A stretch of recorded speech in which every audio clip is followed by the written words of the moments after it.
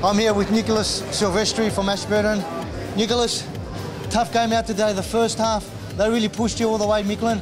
And with you boys underdone today, not many numbers, great second half.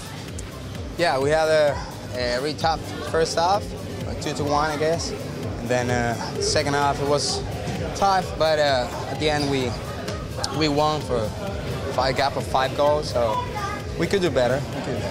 Very important 3 points for today for Ashburton, considering your low numbers, and now you cement yourself in the top 4. It must be very pleasing. Yeah, it is. We need to go to the finals, and then so this is a good position. I hope to do, well, and then just get to the finals.